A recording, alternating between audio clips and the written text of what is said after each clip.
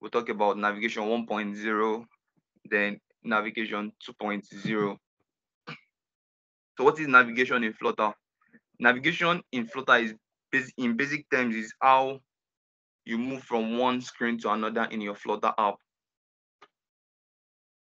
Flutter has both the imperative and declarative mechanism of navigation. Both of these mechanisms can be used together in an app. Okay, so the first line, basically, what in simple terms, what navigation means is if you are moving from one screen to another.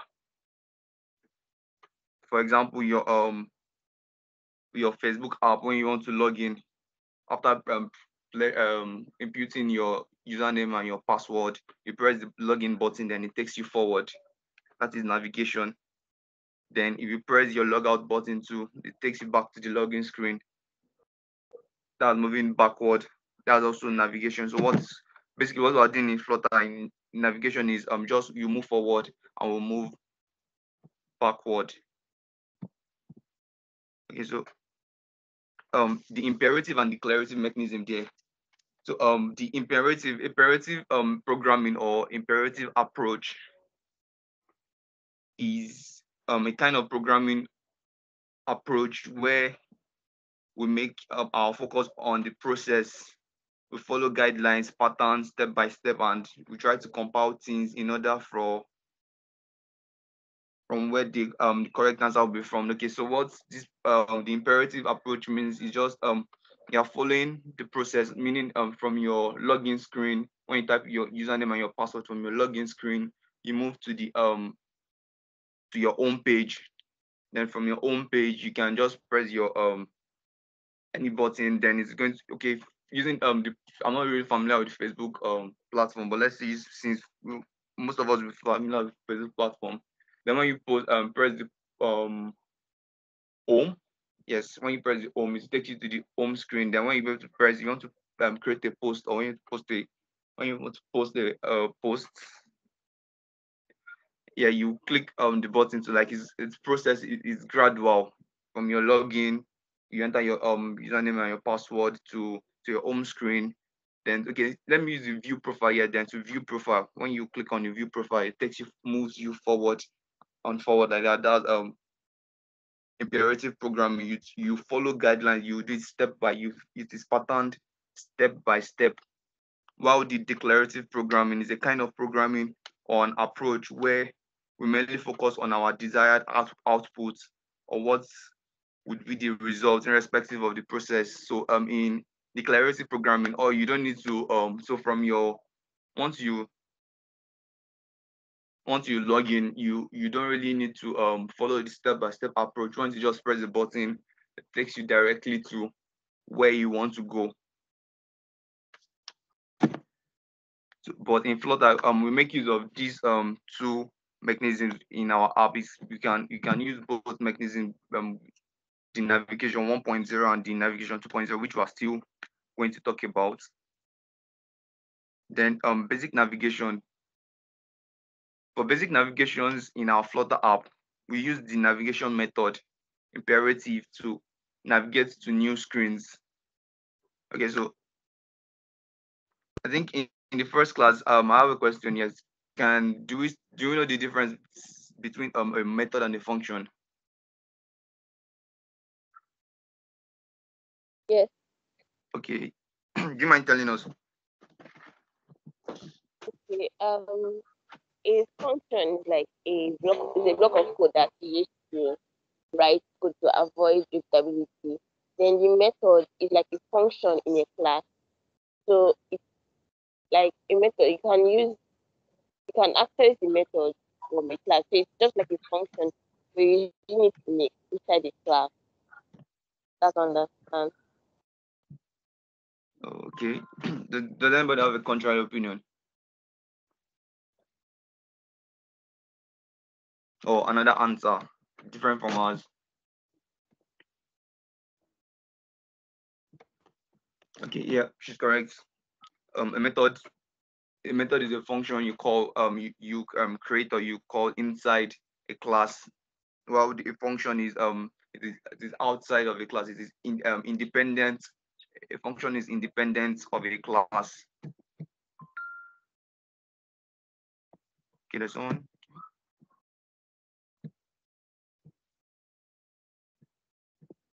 Okay.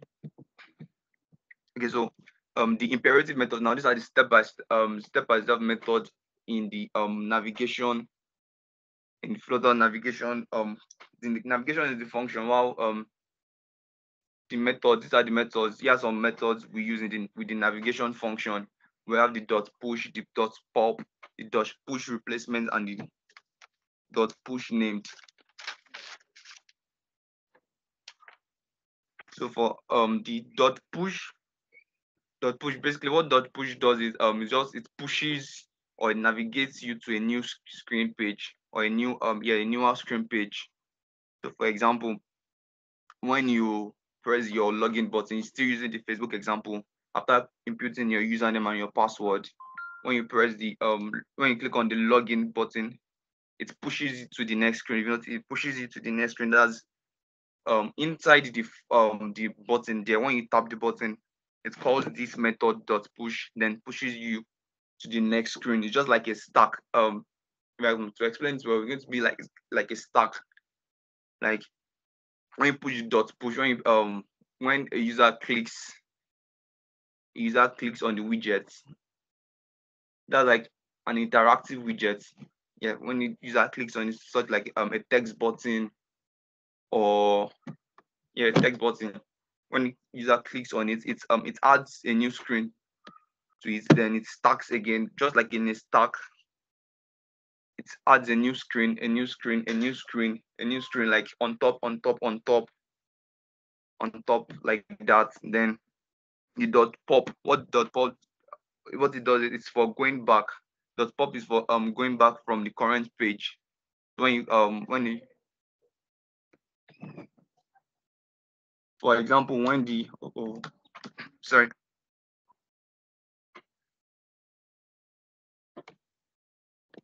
my charger just blew now. I'm very sorry. Okay. So when you click on the dot pop, you're leaving the current page and going to the back. So on the stack, still using the stack example, it's going to pop the screen. It's going to the topmost element, the topmost screen is going to be popped out of the stack, then to leave you to the next screen. Um that's basically what the dot push and dot pop is. Okay, I'm still going to give examples, or we're going to try it and see how it looks. Then for the dot push replacements, what dot what dot push replacement does is, okay, for us to be able to okay, similar to dot push replacement is similar to dot push, but the only thing is it replaces the current root with a string. Okay, so push replacement, what it does, it replaces the current root, and then it redirects you to another route entirely, not all I explained it now, not currently the screen, or not necessarily the next screen, but it takes you to it replaces the screen and takes you to another place, such that when you're on the stack, you can't go back to where you're coming from. Okay, let me give you an example. When we log in, still using the same Facebook example, when we log in, then when we press, I think the yeah I can't really remember the place now. Those those like 6 dots, if I can remember Facebook platform. But when you what I'm trying to the feature I'm trying to talk about is the logout feature. Like irrespective of anywhere you would be in your Facebook app, or irrespective of anywhere you've navigated to, or so many screens that you've been to in your Facebook app, when you click on the dot push replacement, it immediately takes you back to the login screen. It takes you back to the login screen, not considering the fact that, okay, you've gone to you are in a group, or you were commenting on under a group or somewhere, or maybe you've moved. So what's basically what dot push replacement does is it replaces the current route, so navigation back to the older route will not be possible. It just takes a screen. When you click on the button, it goes to the screen of where you sent it to, like the logout button. When you log out, it just takes you back to the login screen again to re-log in back inside. Then for the push dot named, sorry, so far, do you guys get the dot push dot pop dot push replacement? Um, no, I do not understand it. Yeah, But you is mentioned on root. Hello? Yeah, I'm with you. Okay, you mentioned something on root when you were trying to explain. Like, what is root? You said to take it to another root entirely. So I didn't get your question.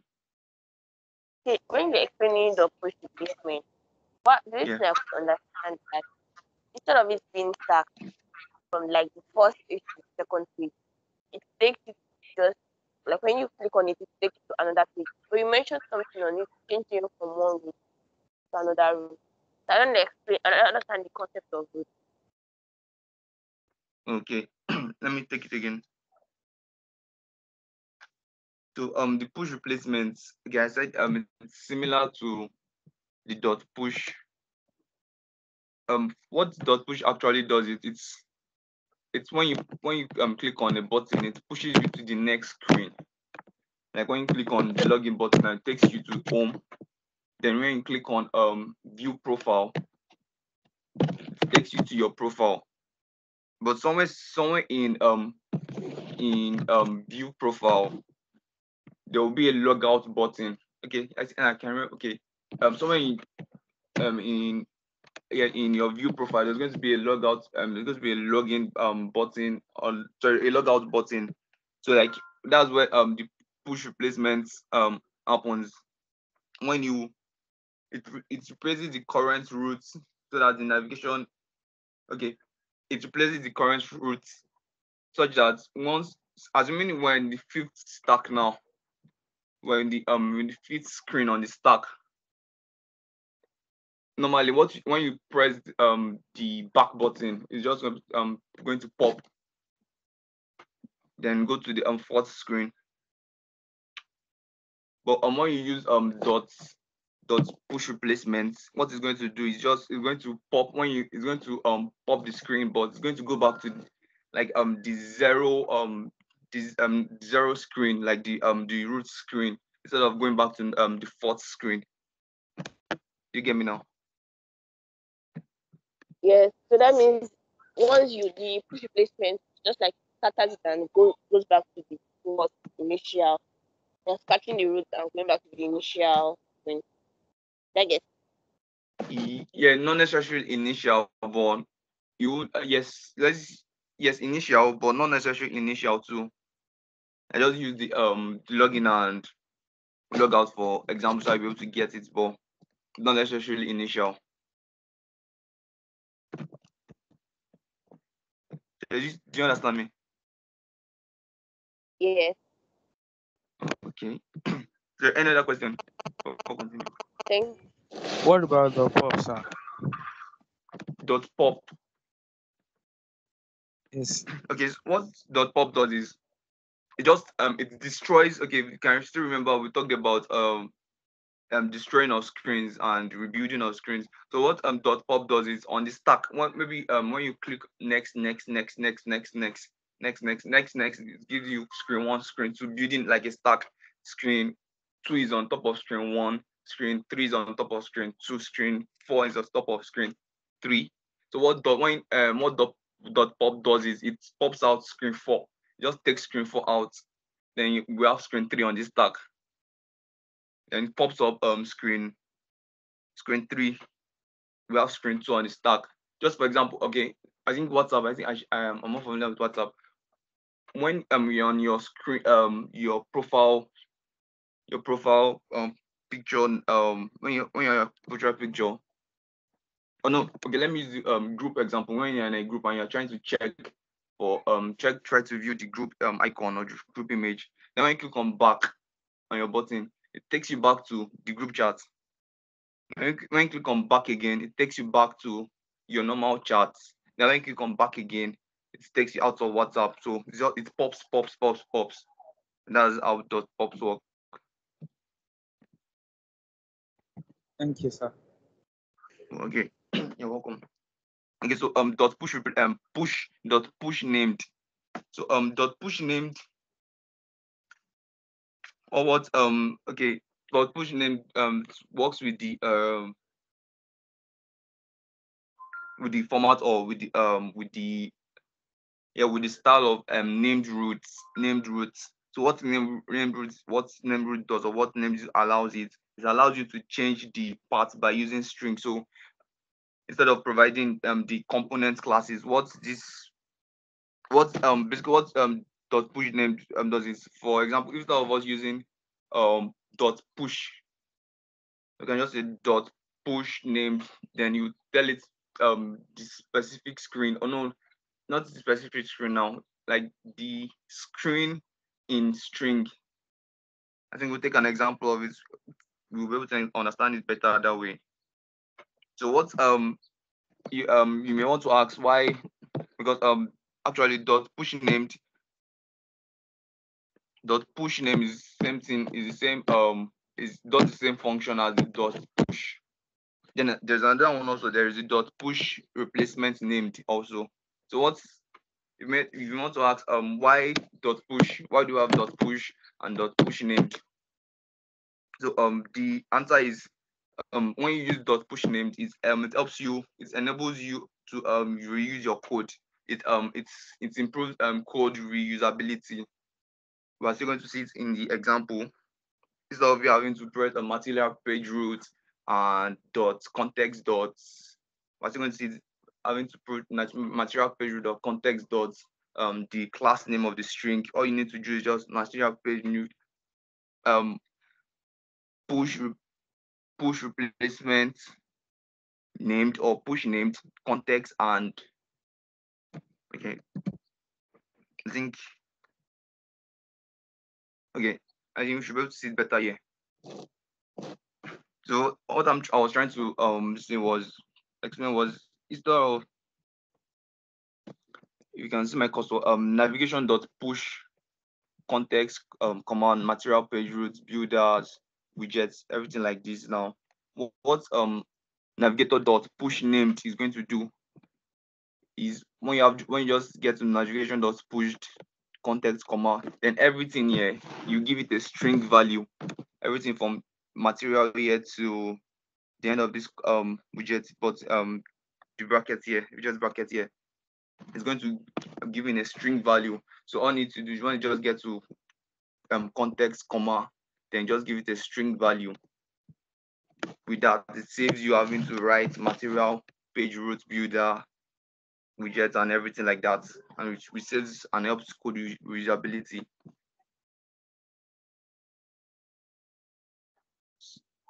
So are you with me? Yes. Yes, I sir. have, You wanted to say something? yes, I have a question. Oh The yeah, push yeah. name, Go does ahead. it print on stack, like, or it's like, Sorry, I didn't get the question. I mean, does the push name, does it stack the string? Don't you put the string like from to one to two? Does it stack them?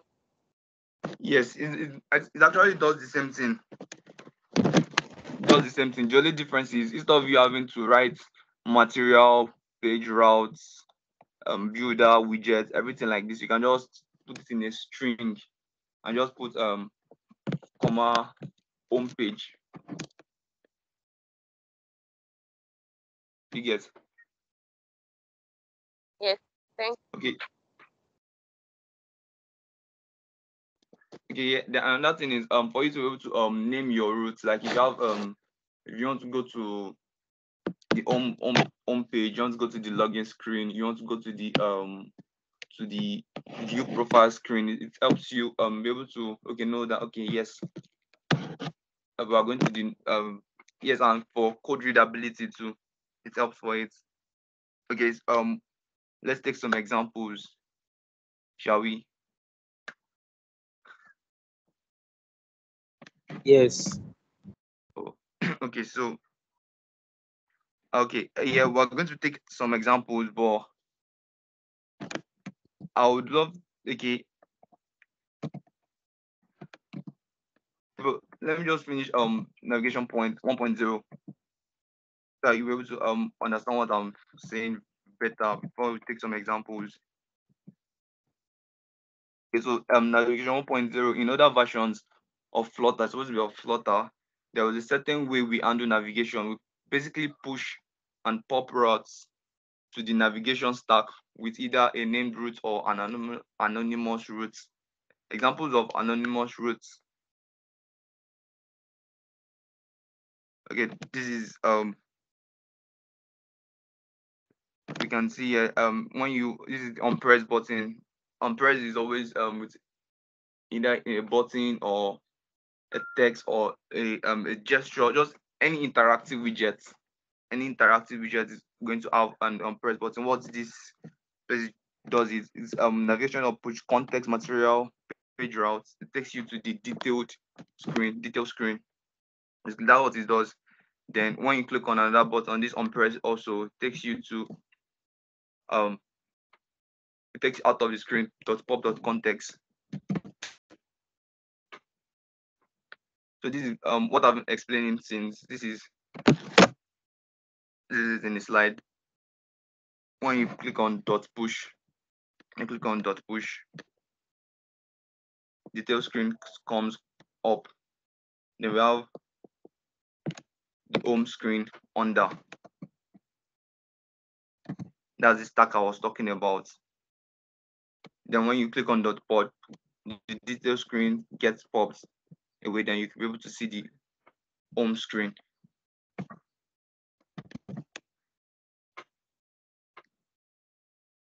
Okay, yeah. So this is an example of using named routes. So what said is basically the same thing happening in this previous slides. Using name routes, it's basically the same thing that happened in this previous slides. The only thing is the difference is we're not using material, page routes, builder, context, return, detailed screen. All we need to just navigator dot push name context, comma, details. And just it knows that okay, yes, I'm going to take you to the detail screen. Yeah. So for it to be able to know that we are going to use the we're going to give it the command in the material app and the material app widget. That's the where we have the route here. Then what basically what the route does is the route is a map with string keys and values such as builders that are passed to the route property on material app. So what the route here does is a key. We have the value and the key. We have the value and the key. The key is the dash. Sorry, sorry.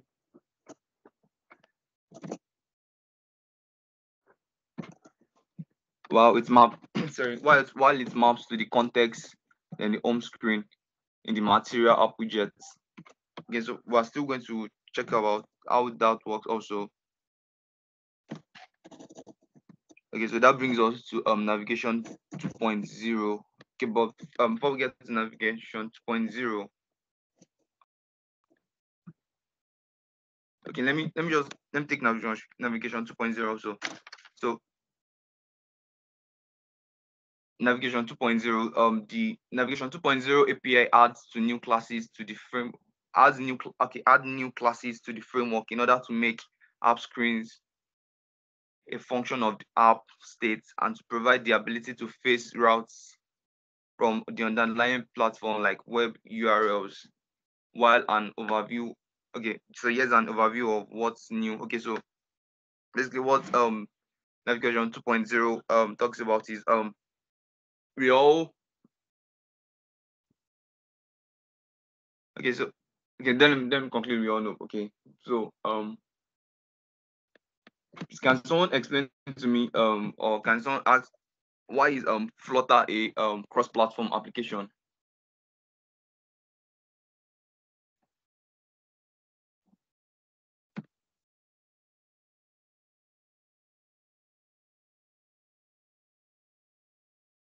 Um, maybe it can be used for both Android and iOS. From the understanding of what you told us in the introductory class.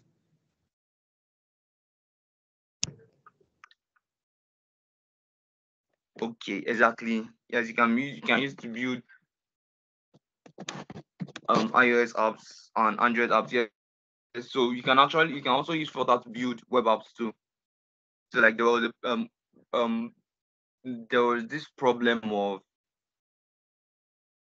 having to navigate using the web. On the web, when you're using a web page, you don't really have to dot pop. There is not really, okay, the back button like that is not really that functional compared to, sorry, okay, back button not really that functional compared to when we are using our mobile phones. So please, am I communicating? Yes, sir. Okay, so when on the web you can just click on something, then it just takes you to another page entirely. Then you click on another page again, it just takes you to pages like that.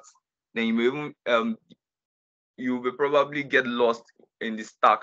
So like that's why the Flutter team, since they supported Flutter for the web, so they are trying to add more support for the web Flutter web. So we're going to be running Flutter web today also. So that's what brought in navigation 2.0. Then it brought in so more other classes like the pages, the router, the page information spacer, the router delegate, the back button dispatcher. Okay, so this is navigation 2.0 explained using the diagram. So we have from the initial route to the route information provider to the route information passer. Okay, so this is just the diagram. I'm sorry, this is just the diagram.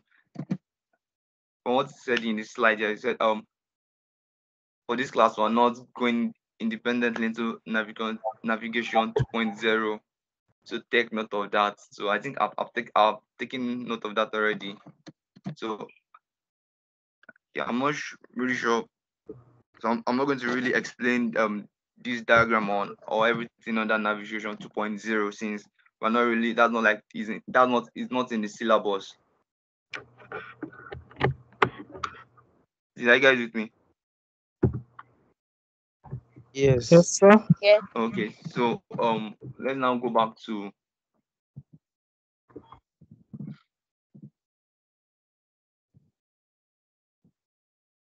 sorry, I'm trying to,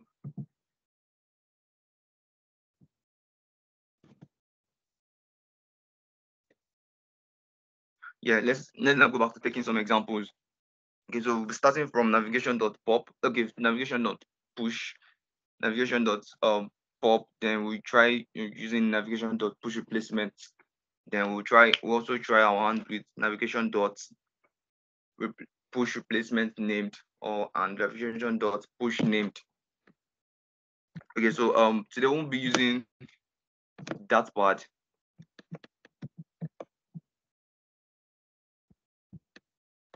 We'll be using VS Code.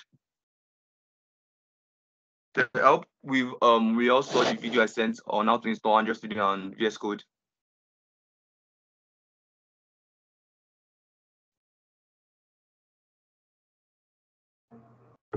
Well, I've been able to install the Android Studio and the VS Code, but the Flutter is not straightforward. Same here. I'm having issue with Flutter too, but I've installed Android Studio and VS Code. But you're having issues installing Flutter here. Yes, Yes. like it's not straightforward. And that Okay, let me Windows try. shell is not running on my laptop.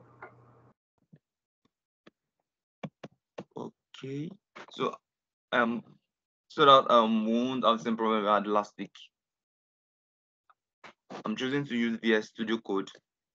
So I won't be able to really explain what's happening with Android Studio, but for when you opened your VS Code, you were able to did you see something? Did you open like this? Yeah, I've been able to like connect. This is an extension for Flutter on VS Code. Abby? Okay, you're able to connect with the extension. Yes. Yeah, that means you are good to go then. Okay. But I'm having issue. I was Yeah, able what's your to issue? connect to the extension and I was able to write the code, but I couldn't run the code. So maybe there is something I still need to install on the system. I don't get it. Yeah, that's true. I was not able to run the code. That was before like connecting this extension though. The one that we're doing on that part on the web, like I tried to like run it using this Visual Studio, normal Visual Studio without the extension of this. But that part, the extension, I like installed it before running the code, and I did it the way you said we should do it, but then it didn't still run. It didn't run. Oh, say, oh, okay. And there was no response. No Just response showing, from. just showing blank in the terminal. So there is no output for the program. Okay, let me quickly run through that. I think the main issue is If we go to the the that part, dot that part. That's the main issue. yeah, so there's a different way you run code. When you run your code on that part, it's different from the way you run it in. Not like it's different, but like yes. Let me diff. I don't really use the word different, but actually it's different. Yeah, let me just use the word different in the sense that like you have to run when you're using that part. Yeah, it's easier to run it in that part where you just have to just press your run button and it just runs like that. But in okay, I think as we go on, you guys, I'm not getting the words correctly now, but as we go on, I would explain it better. Okay, so to solve the problem, we can just search for Flutter. Yes, would install.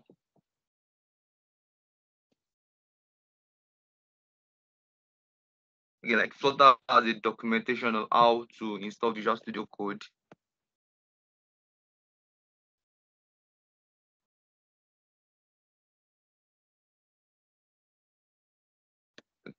Okay, so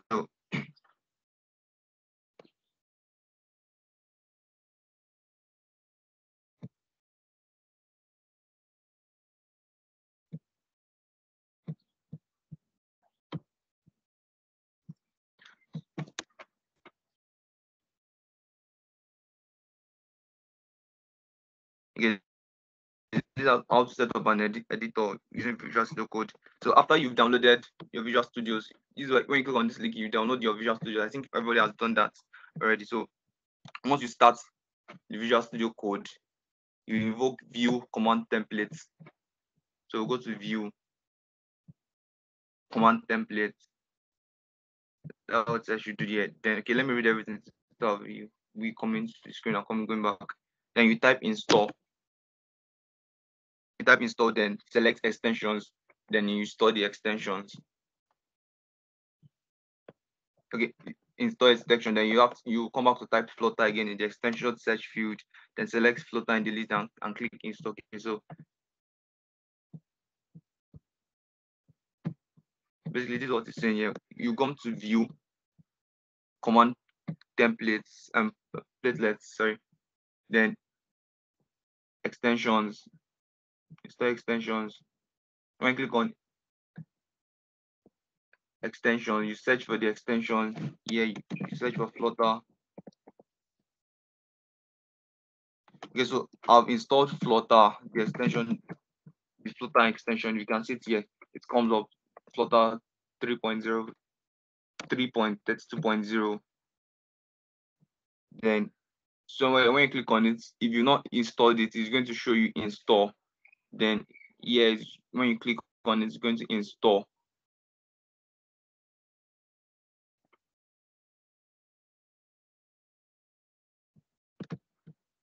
So do you guys get me?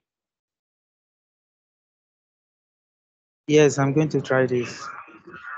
Okay. Thank you. All right. So that should be able to solve your problem. Then after that, you should be able to have your Flutter extension working with your Visual Studio Code. Okay, so creating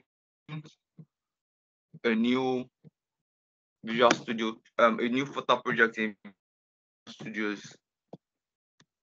Creating a new project, you open the command platelet, then you select Flutter, new projects, application, project, application. Okay, let's try that. So,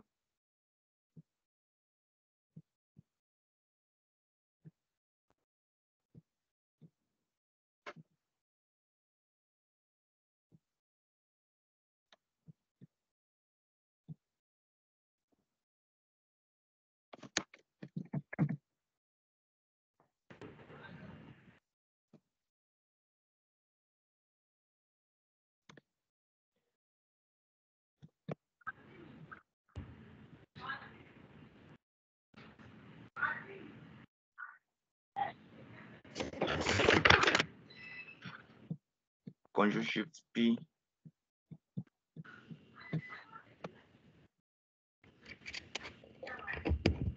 Okay, Control Shift P.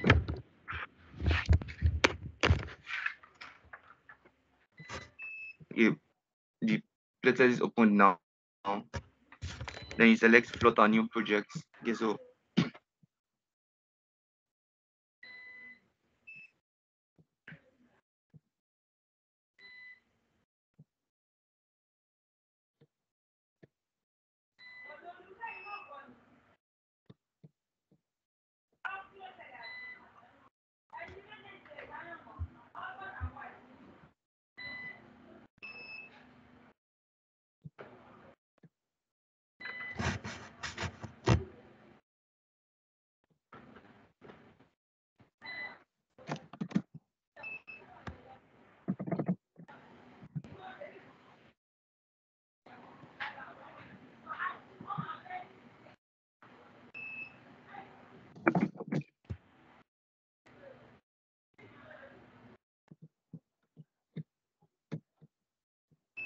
okay, so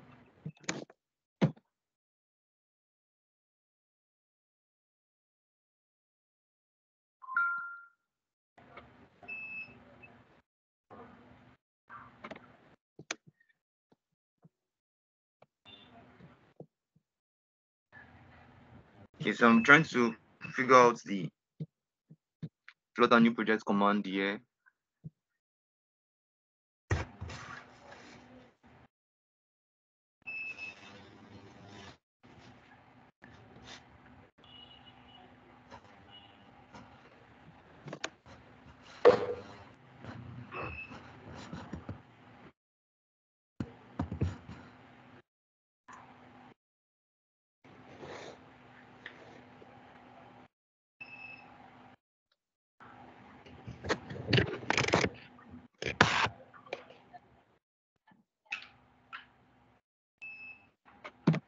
Okay, wait, let me close this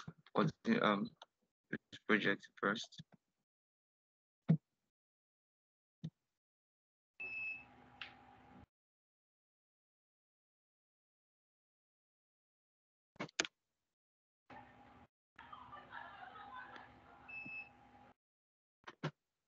Okay.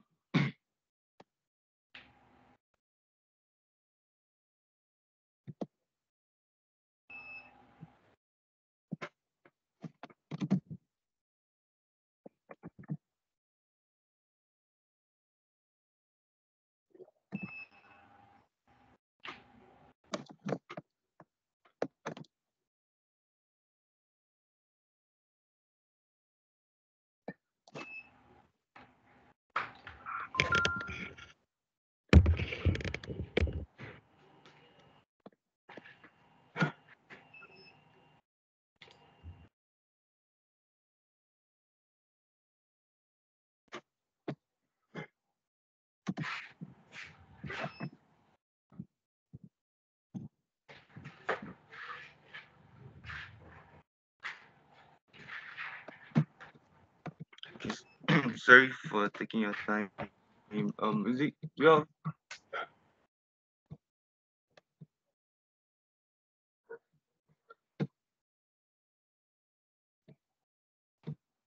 Yeah, Isaac, can you hear me? Yes, I Yes, can. Good evening. yes. Oh, okay. Yes. Yeah, so I'm having issues with opening a new project on VS Code.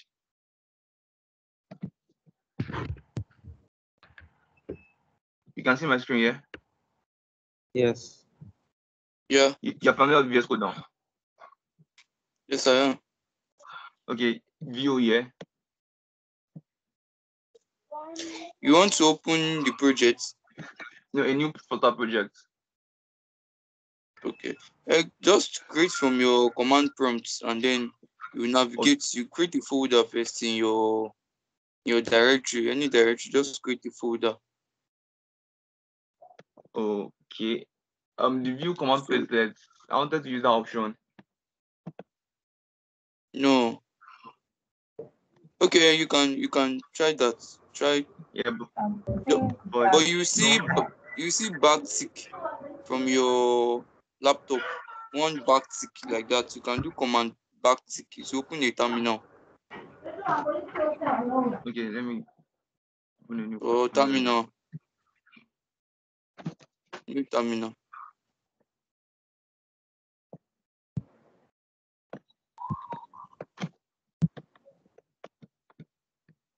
Okay, thank you. Okay, let's open the terminal already. Then Okay. cd to folder location. Yeah. As if you have created the folder where you want to have the Flutter project. Okay. Sorry, I'm sorry guys. Okay, to be honest, I'm not used to Flutter Studio. I just picked it up yesterday. Sorry, VS Code. I've always been using Android Studios. That's why it's quite the development is quite new to me too. For using with Flutter.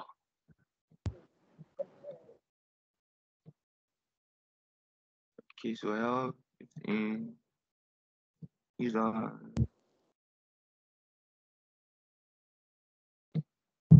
Okay.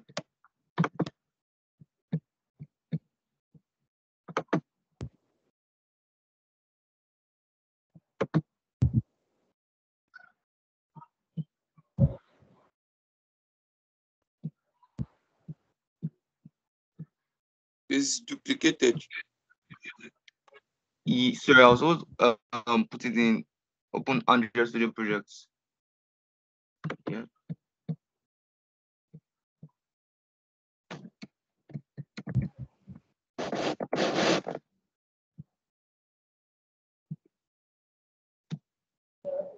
Okay. CD.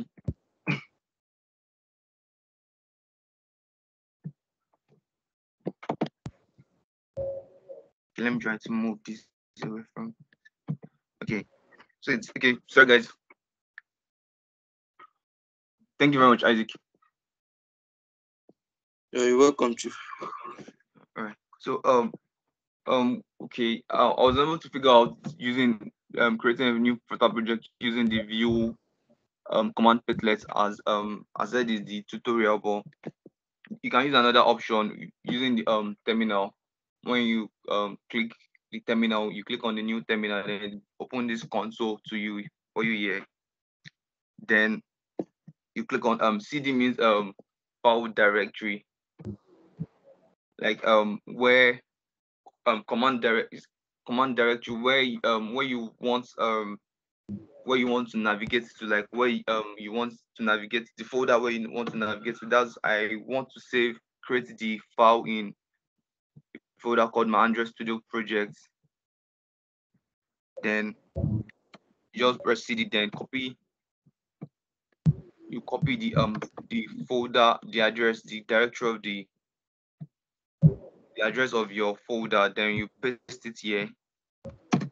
Then you will notice, okay, now we are currently in the Android Studio projects folder. Then we can run the code Flutter. We can use Flutter Flutter create, then the name of the app. You can call the app ECX the app. Okay, let me just use ECX app. ECX app.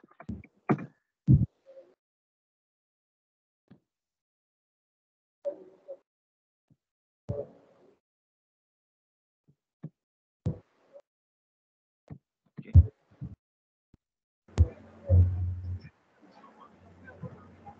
Okay, so it's loading. It's creating the app already.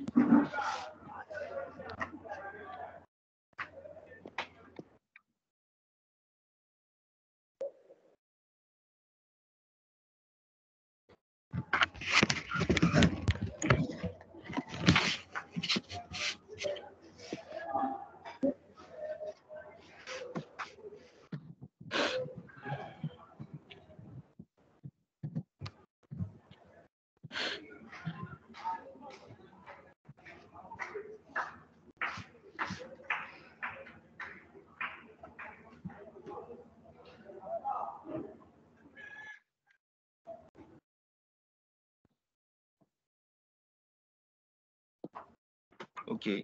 So guys, did you guys notice something? So can you guys see my screen? Yes, sir, we can see the screen. Yes, Yes. Okay, so I made a mistake when I was trying to run Flutter creates. Yeah, I did Flutter create ECX, then I used a capital letter A in app. Then it gave me an error. ECX app Yeah. is not a valid that packaging. Okay, so we're not supposed to actually use a capital letter when we are creating our app name. Then when I use, okay, sorry, I was supposed to ECX, not EXC. Then when now it's in small, is in lowercase, then it creates the app, and it's still creating the app. Okay, then it has created the app already. So if you navigate to the folder, you should be able to see. Now we have the EX. Okay, so ECX was EXC app. Allow us to create a new Flutter project. Okay, we're all done. In order for you to run your application, type you can in the directory CDS. If we're currently in the directory, to run the application, we would use Flutter run. Okay, so Flutter run. Okay, so when you're building, You're not in the directory yet, Michael. okay, yeah, thank you. Yes, so I'll go back. I'll have to go back to the directory.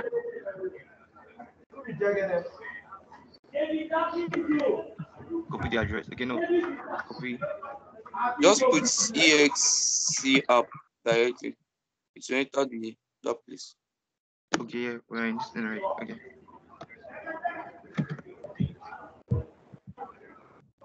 EX app. Okay. And yeah, we're in the directory now. Then all you need to just Flutter run.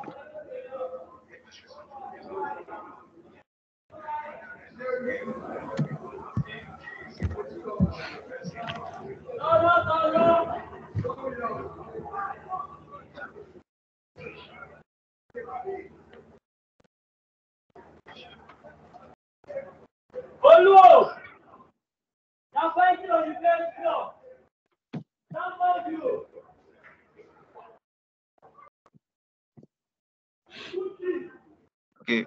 So since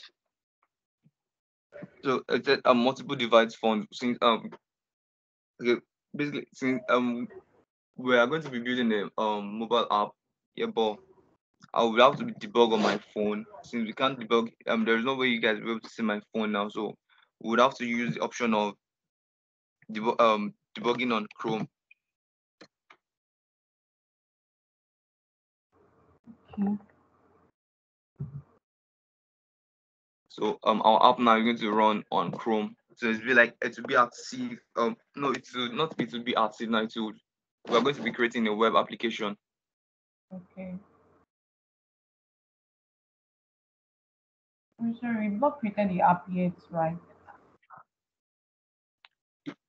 I've created it already. Where is it? If you can see my screen well, Yeah, but then it's just showing stats, like the interface. Welcome interface. there's no sorry. Like it's just showing the welcome interface, and then it's Okay, showing yeah, in sorry, that my bad. terminal So side. okay. So it has created the app already. So what you need to just do is now we're supposed to open it. All you need to do is just click on file, open folder, then go to the directory where it's created the app. Then the name of is EXE app and select the folder. Okay, now that's going to okay. It's just going to okay.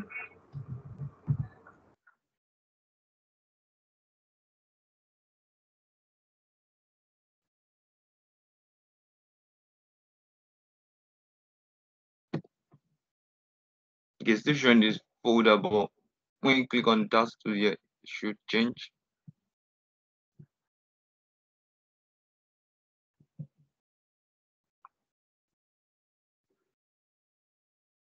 Okay. Then where the main file is going to be in lib is for library, then main.dat.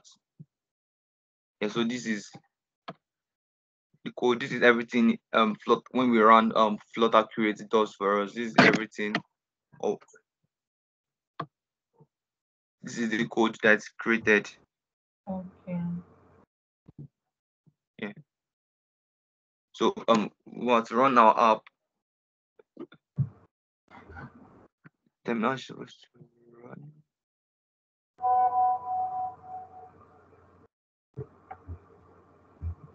Okay, to run Okay, the so app, what you are go we to supposed to press if we want to run the app? If we press the terminal, we go yeah, when to you press terminal, new terminal. new terminal, yeah. Then If you you bring just it out run here. it, No, it's going to bring it out here. okay. Then you wait for it to be in the directory of where the app is. Then we use the command flutter. Okay, so we have to write flutter run. Yes. Okay.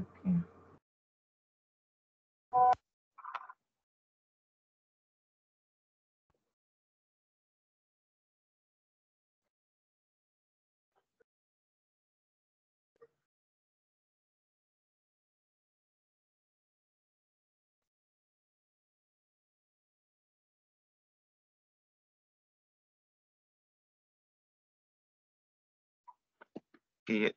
Then you press once and we are running it on a Chrome device.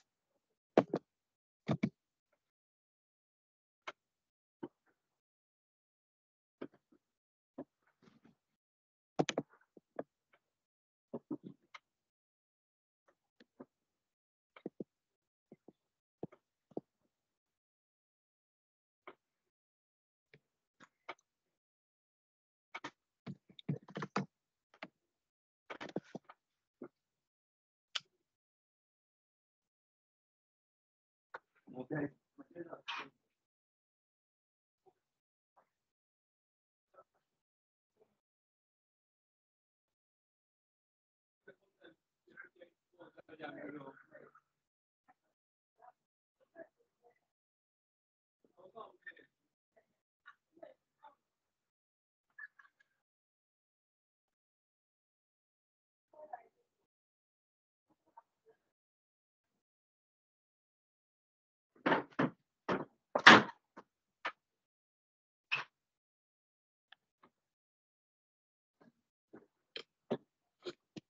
So, so the reason why it's taking this long, sorry, the reason why it's taking this long because it's the first time I run in the app.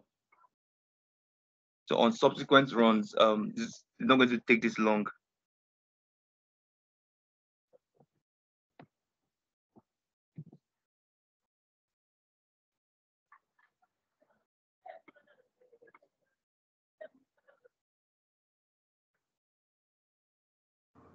Sorry, please what if it says it is bringing error? Like after writing that Flutter run, it's bringing the term Flutter is not recognized as the name of the CM delete function, script file, or operable program. Check the spelling of the name. Like, Oh, private Flutter is not recognized as a keyword. oh, Is that the error it's giving? huh? He said Flutter is not recognized as a some. I didn't get. It has the name of a CM delete. Well, that's what I'm saying here. Function, script file, or operable program. Check the spelling of the name or if a part was included. Verify that the part is correct and try again. Okay. Sorry, can I Okay. say something to that? Okay. Yeah, sure. Yeah, so there's something on if you are using Windows system, or if you have Windows OS on your laptop, there's Yeah. something called environment variables. So from your Okay. search, like you're searching for an application, you Yeah. just type environment variables and then open it. From it, Okay. it's saying that Flutter is not in that path on your environment variable, so you need to include it in the path. Just Google like Okay. environment variables to add path and Flutter to path. You will see the link or what you type there, and that's all. So once you add it to path, then it will recognize it. That's all. Okay. I think I've done that. Yeah, Okay, Michael, you I will can continue. try. Oh yeah, no problem. Thank you very much. Yeah, you're welcome. Yeah, I don't know how long it's going to take. Should I just cancel it then, open another project, or should we just wait for it to run the initial run? Just wait. Or you can Okay. continue if you want to explain. Do you want to explain a project from ground up to them, or No, it's still project from VS Code. okay? Okay, let's just wait then.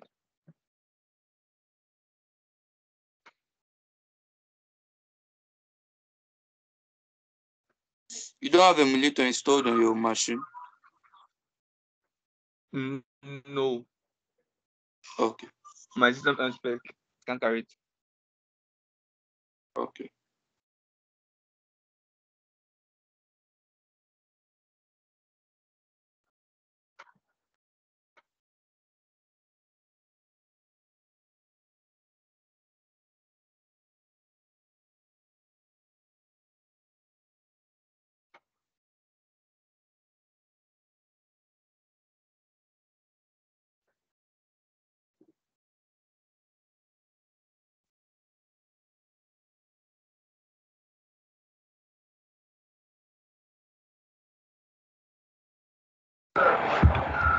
Good evening, Mr. Michael. Yeah, good evening, sir. This is Abiodun. I joined the class late. I don't know, maybe Yeah, this is still Abiodun. the same Mr. Michael I know.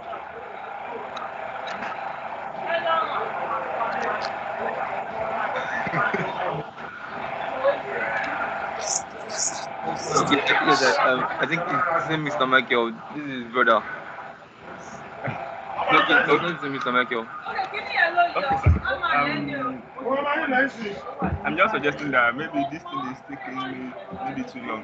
Can you just ask them, maybe they have the emulator on their system, because I'm able to Taking run our time, emulator Abi. on my system. Yes, I'm able to run emulator on my system, and I can debug the program.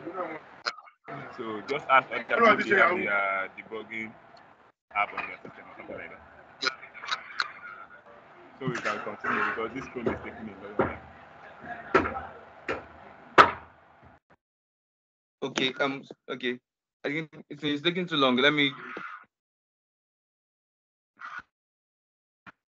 Okay. Let's. All right. Thank you very much. I think let's continue. Why is it taking so long? Because it is initial run.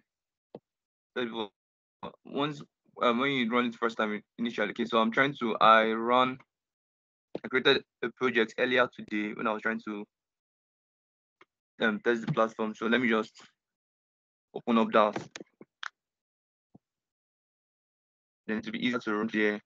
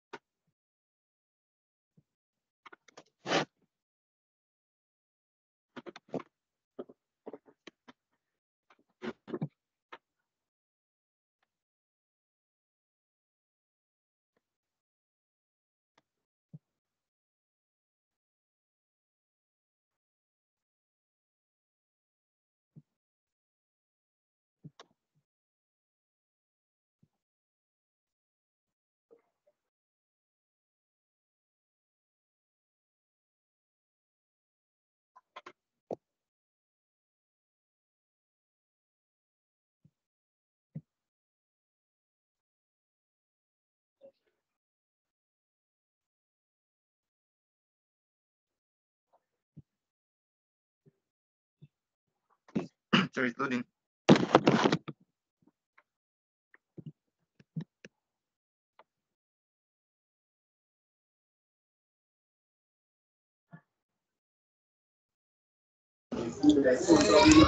Hello.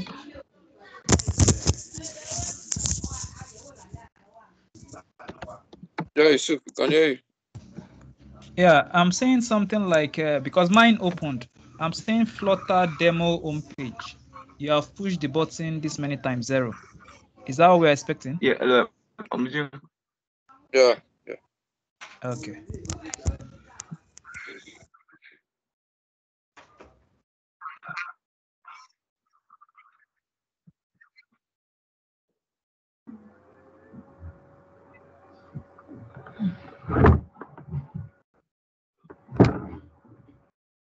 Yes.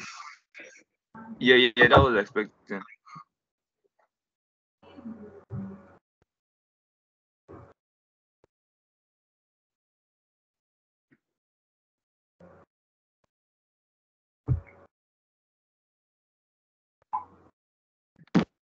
Okay, Flutter should be faster now.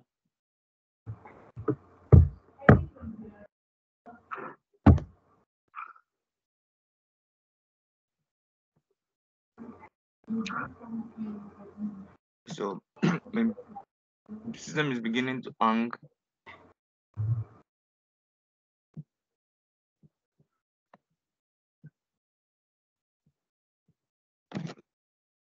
Okay.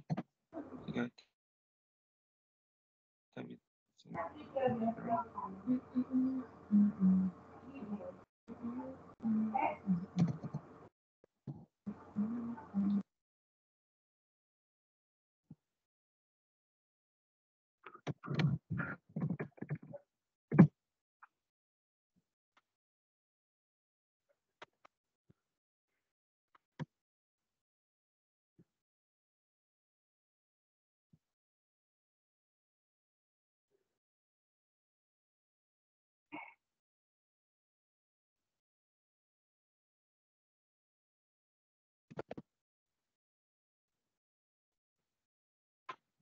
Okay, so for that run.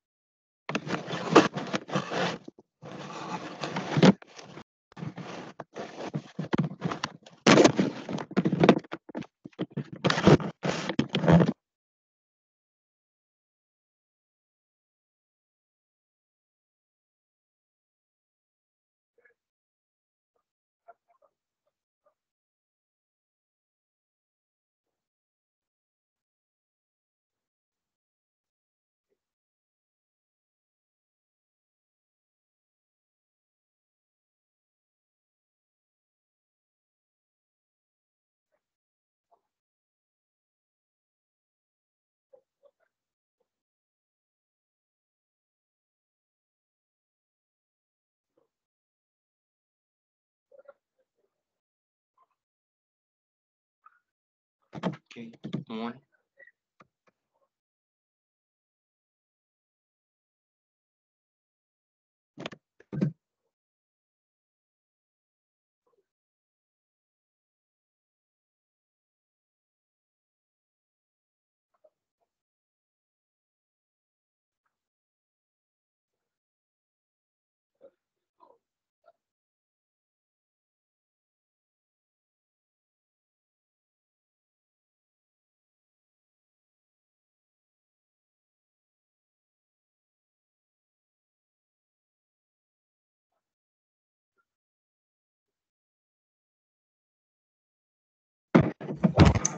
Sorry, please, I can't hear anything.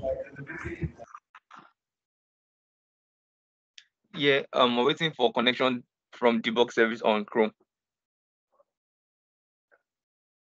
Michael, I think you should But just please, continue. Leave this debug stuff. That won't take time. please, is there Oh, a okay. WhatsApp group chat for this unit for mobile development? Hello, can you hear me? Yeah, come again with your question. I said, is there a WhatsApp group chat for this unit for mobile development? Okay, there is. Are you talking about for ECX? No, for this Yes, class yes, yes. exactly. Yeah, there is a Slack group. There's a Slack channel. Uh, Yeah, so no, aside the Slack, that's where all the interaction there's goes WhatsApp on. group That's chat. Okay, because no, I no, need no. to really ask questions on how to go through the setup. Because if I run some of this code, like the demo code that is on that comes with Flutter, if I run it, it will run on Yeah, my Microsoft Edge instead of running on maybe like uh should I say I Chrome. can't say the editor, the emulator, something like that. I don't know. So they said I have to download the Android Studio and do the setup.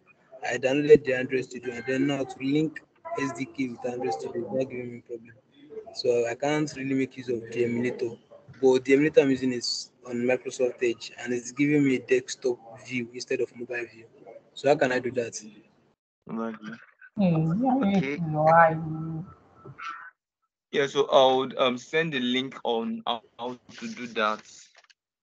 Yeah, that's like you debugging on your mobile phone, your on your mobile, on your physical device instead of debugging on maybe on an emulator on the web.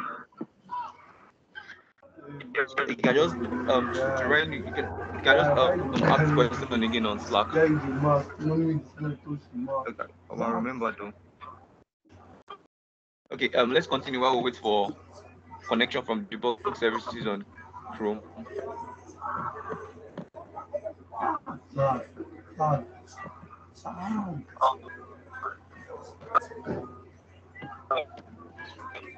Okay, so if you guys can remember from our last class, we talked about widgets, basic widgets, and we talked about visible element widget. So visual element widget. This an example of visible element widget is the text button. This text button here.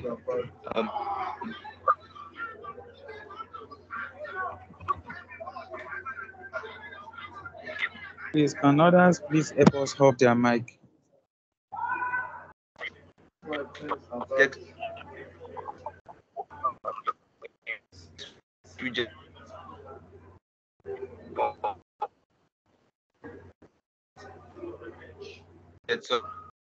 Sorry.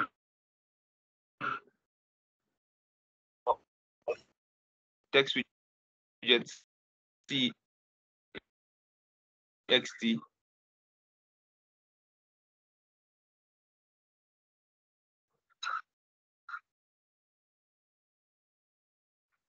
How to create a text widget.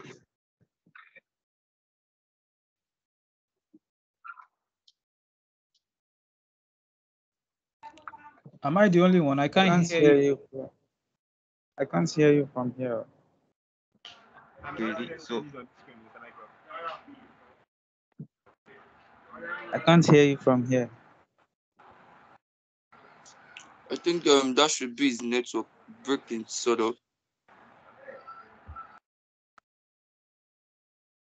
Michael, are you there?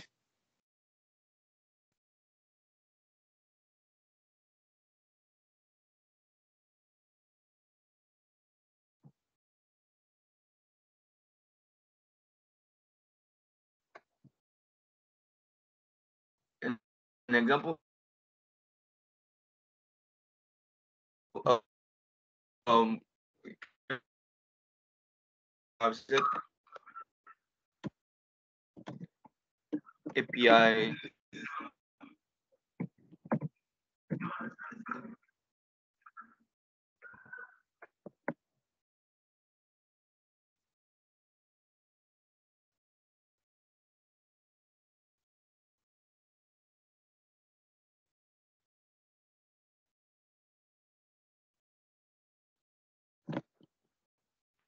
is to know more about a widget, a particular widget.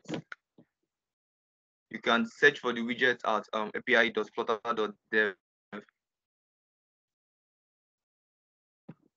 to know more about the behavior of a widget, to know the properties or and functions or how the widget behaves. So it's loading.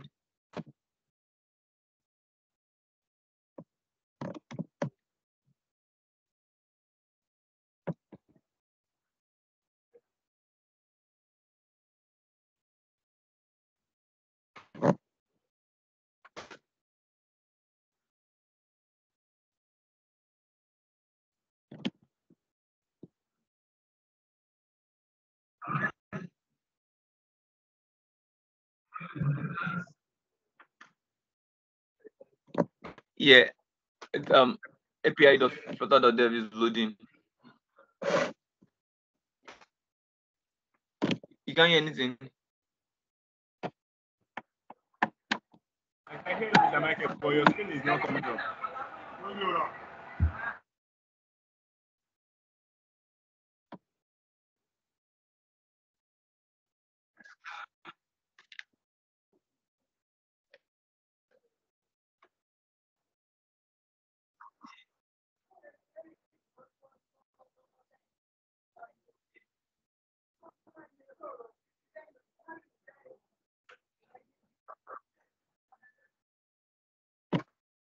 But can you hear me?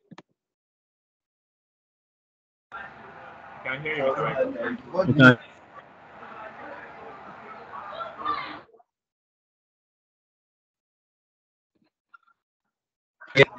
Yeah, I'm here.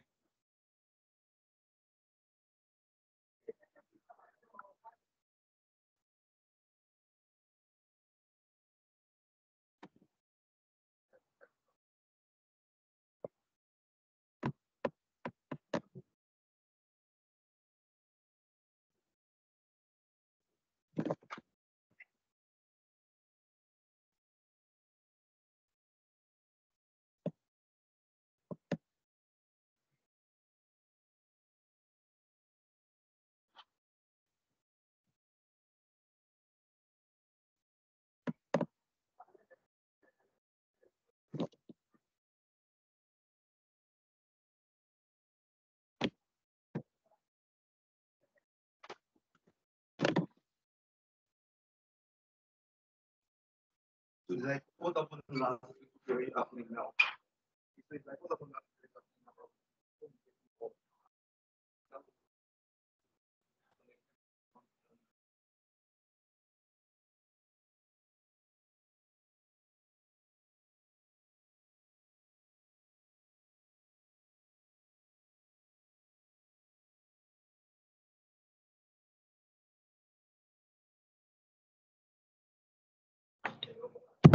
Yeah, sorry, can you guys hear me now? Yes. Yes, we can hear Okay. you. Yes.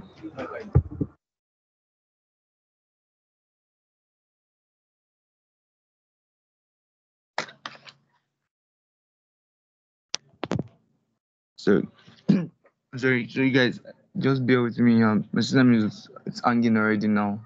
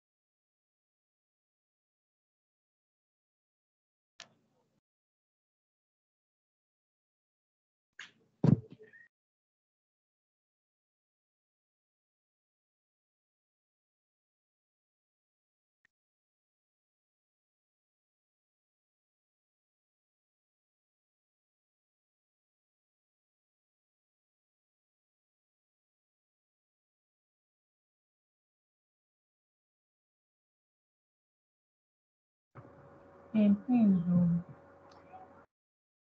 can someone explain that change of variable?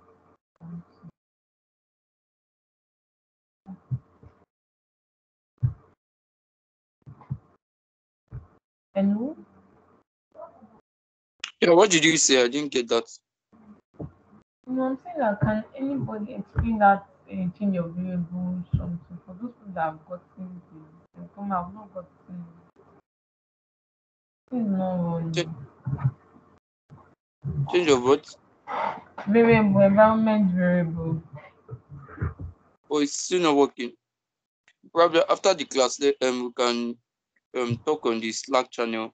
You just bring it up. You can send a screenshot of your screen and work on that. Okay, so Mike, are you still there? Yeah, I'm still here. Yeah, but Can you? I'm currently using my phone. Okay. Try to stop the Android Studio, the VS Code on your system and switch to your phone and just share slides and probably just do one or two explanations. Okay.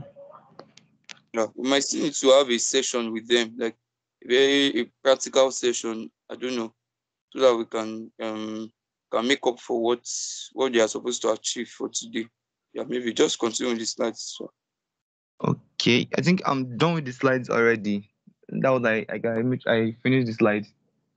Then just the practical session now. okay.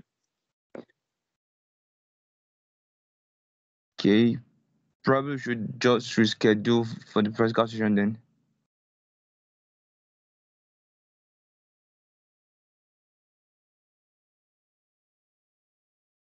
Yeah, maybe a day in the week, next week, not necessarily Friday. We can all agree on the time, and then myself, you, Michael, and the lead tutor, we can arrange for a practical session, maybe an hour, 30 minutes or 2 hours, where what we'll just be doing is someone that has an emulator on the system, like myself, I do have emulator on my laptop, and then we can do a demo. They can get to ask questions. We can tell them how to run the app on their devices, that's on their phones. They will sit on Chrome, and then we can move on from there. Yeah. Oh, okay. Awesome. I think Yeah, that would do. Okay. Okay, so sorry, I believe Alright. everyone heard what Isaac said. Yes. Yeah. Okay, so But I want to say something. Since there is going to be a physical meeting tomorrow, is there a chance of getting some of these things resolved? Oh, no. Not class. okay, uh, okay, okay. I'm not. I don't think I'm the best place to answer. I'm the best person to answer the question.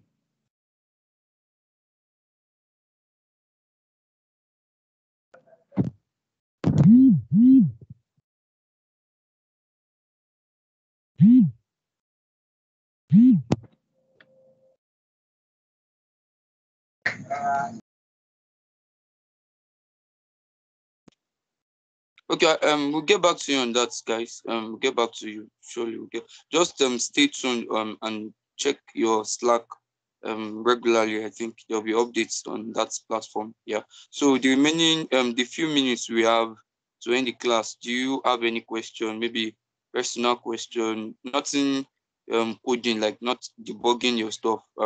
Your app is not showing, Chrome is not opening, like not that, like generally what questions do you have as regards mobile development? Probably you've seen or you've heard one or two things that happens in the mobile sector or in the mobile world, and you would like to ask. Yeah, you could just ask that now. I know most of you will be keen on what are job opportunities for mobile developers and all. Like, can we just have that random discussion for a few minutes? If you do have any question as regards that, but if you don't, then I think we can just end the session for this evening. Is that fine, Michael? Yeah. Sure. Awesome. Fine. All right. So anyone wants to ask question, just random question based on that.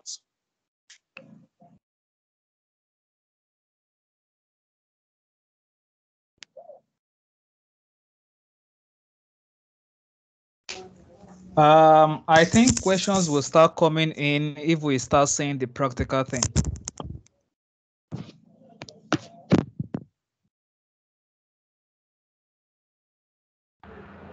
Okay. Yeah. No problem. Yeah. Okay. So if you would ask your question when you have, oh Abiodun, you can ask your question. I can see your hand up. Okay. I watched some tutorial recently, so I saw something that this Flutter app we are this that language we are trying to learn. Yes, it can be used to write an application program, but it can be used for maybe for some financial application or e-commerce application or something of sort. You have to learn the native language of each, maybe Android or iOS. You have to learn their basic, their native language to write all these programs. Is that right? Okay. Abiodun, yeah, that's true. There are some features, there are some things that you would need to do with Flutter, that's cross-platform. There are some things you would want to do that it will require you to write a custom feature for yourself. That's where the knowledge of native comes in. Yeah, so for those of you that started out with native development, I think in the first class where I taught, I explained that you have three categories of Android mobile development: the native Android, that's Java and Kotlin, then the native iOS, that's Swift and Objective-C, and hybrid or cross-platform. Yeah, so that's very correct. You might need to do some things, some features, and then you need to write native in a native way. That's you need your knowledge of Java or Kotlin to write those things. Yeah, I think that will come in later. But if you are very much comfortable with Flutter for now, you don't need to worry much about those things. When the time comes, you can easily switch to Kotlin and then just pick it up within some weeks, and then you'll be fine. Yeah, that's just it. Yeah. Another person is raising a hand. Let me check for the person. John Ike, yeah, you can ask your question. Sorry, please. My question is: you said you drop a link on how to install this Flutter and then maybe connect it to Android, so that Android Studio, so that we can be using the emulator on Android Studio. Please don't forget to send the link. And I really need to get the slides that we'll be using since week one. So week 1, week 2, week 3. So thank you very much. That's just my. All right, no problem. Michael will send in the slides to the Slack channel. That's the mobile development channel. We send all the slides there. We tag them week 1, these slides week 2, and then for the link, Michael said he was going to share for you to run your app on Android Studio. I think he's going to do that. So don't worry much. He's going to do that. Yeah. So Corey Daly Nelson, can you ask? And after you will take people. Yeah. Good evening. Okay. Yeah, My good evening. question is, um, developing on Flutter does it make your app responsive, or you still have to make it responsive? Okay. Development in Flutter makes your app responsive. Yeah, makes it mobile responsive. So it means that you just build once. You don't need to think of web guys when they are building. You think of responsiveness, like how will it run when you open that link on your phone or on a smaller device. Like you need to cater for all of those things. But for Flutter, you just build once. You ensure that your padding, your margins, and all, you ensure that they are accurate. The moment you do that, if it is going to fit into any screen, be it tab, iPhones, different sizes is going to fit in, and then you don't need to worry much, except if you don't do them well, if you don't do your widgets well, if you don't arrange them well, that's when your UI will look scattered. But if you do it well, then the responsiveness is 100%. Like it's going to fit into any screen, even when you run it on Chrome. That's when you run on debug mode, you run on Chrome, it's going to fit into that size. Yeah, so that's it. I hope I've answered your question, so we can take another question. Yes, sir. Thank you very much. All right. Get those favor. Can you just ask your question? Sure. Yeah. I've been seeing several things online. Like I think I've been seeing several things online concerning you know aside the basics like maybe architecture and some other things, database and the rest. I don't know. Is it like before you can make an app or something, or before you can even say maybe you want to get a job, like you have to know every of all those things first, or like you, I don't know if I asked the question, like you have to know Okay. everything. Um. Okay. I would be very practical with you. Before you got admission to University of Lagos or any tertiary institution, there's always a requirement, right? You must have Yeah, SSC, you must have done JAM, right? And in the SSC, it means that you must have covered SS1 to SS3, or you must have covered O-level topics before you can write JAM. And once you've written JAM, there's a particular score you must have before you can get admission to a particular department or for a course. So same thing with Flutter or anything tech. There's always job, or there are always job requirements, like always. No job comes with, oh, do you know Flutter? If yes, apply. No, there are always job requirements. So the thing is, you are not expected to know all before applying for a job, but there are some basic requirements that you need to, like, they are inevitable. If you don't know them, then you are not a developer. Stuff like you need to be familiar with RESTful APIs, because when you build an application, it needs to talk to a third party, or it needs to do something for you. You want to make an e-commerce application that would people can add items to carts, they can pay with their card, all of those things. There's a database that is connected, it talks to the server, is sending is receiving responses, is sending a request to the server, is receiving, and all. So all of those things are basic requirements that you must do. You must have consumed APIs, or you must have integrated APIs to one of your applications before. So if you don't have the basic requirements, you might not get any job in tech. Like, they are just basic requirements. So what are the basic requirements for you to secure a job? It's not that you must know everything. Of course, the architecture you mentioned comes in when you start working on very large scale application, which means that your application needs to be it can be decoupled. So this one is not waiting for this one. This one is not, like, everything is, you can decouple your application, and then everything works fine. So yeah, so the basic requirements is what you need to watch out for. What are the things that you must know? The basic requirements is that you must know that language very well. that language is what you'll be using to write your functionalities, like your for loop, all of those things. When you need to imagine, you need to iterate, like you need to do stuff like, okay, when the user needs to add an item to cart, and when they delete, when they add, like is increasing like that. So all of those things, that's one of the basic requirements. You must know how to build powerful UIs. That's when you are given a design. When a UI UX guy gives you a design, you should be able to translate those designs to what users can interact with. That's another requirement. You should know some basic stuffs like, navigation, all of those things. They are just there. Yeah. So there are basic requirements that you must know or you must have before applying for a job. Yeah. So once you have those basic requirements, then there's something we call upskilling and learning on the job. So once you get into that sector, then you can start to upskill. Or you want to talk about dependency injection, you want to talk about modularization of your application, you want to talk about app architecture, all of those things will just come in handy. Yeah. So I hope I've answered your question, Favor. Yeah, thank you very much.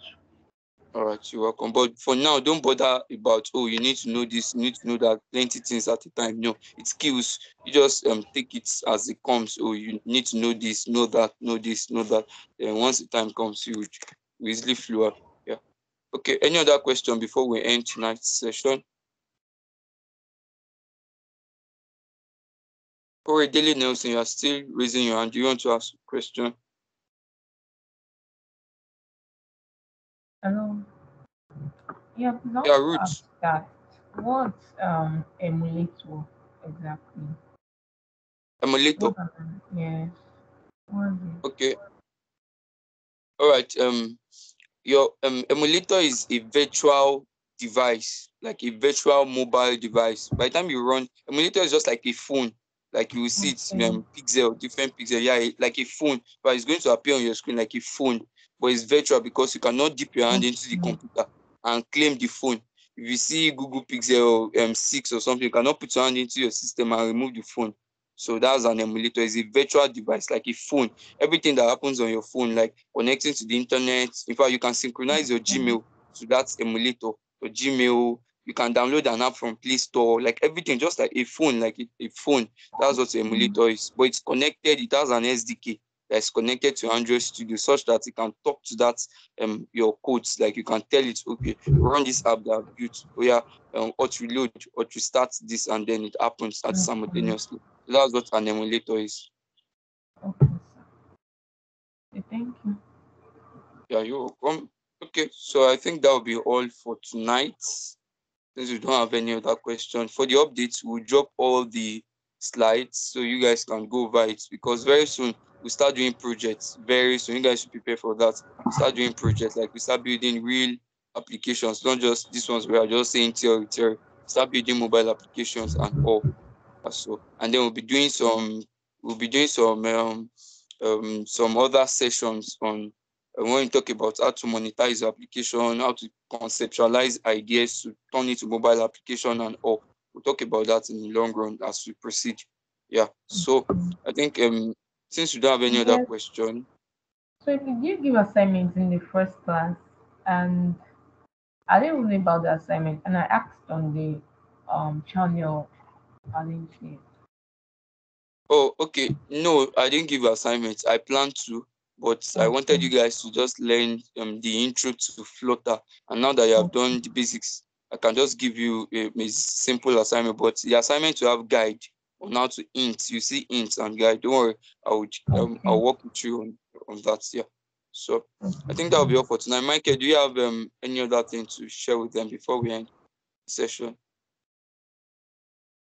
No, no, I don't. All right, guys. Thank you for joining tonight's session. Thank you. We are rooting for you guys. We hope that very soon you become a Flutter developer. Like, yeah, With your help, sir. it's like you, yeah, because you are talking like you. I yeah, really love we that. really try our best. We really try our best. This thing would have been much easier if we are running physical. Yeah, it would have been much easier. But then we just have to make use of what we have. Yeah, for now. Yeah, so we are going to put in our best. I will talk to other tutors and we'll ensure we put in our best so you guys can utilize these few weeks that are left and that will be left for the program. Yeah, so thanks for joining tonight's session. We'll talk on Slack. If you have a question, ask on Slack, Okay. and then let's make everything clean. Don't just post question anyhow, you can use the thread. You can form a thread for asking questions. So you ask your question under that thread, so the whole place does not become messy and all. Yeah. So thank you. Have a good night Okay. rest. Yeah. Okay, sir.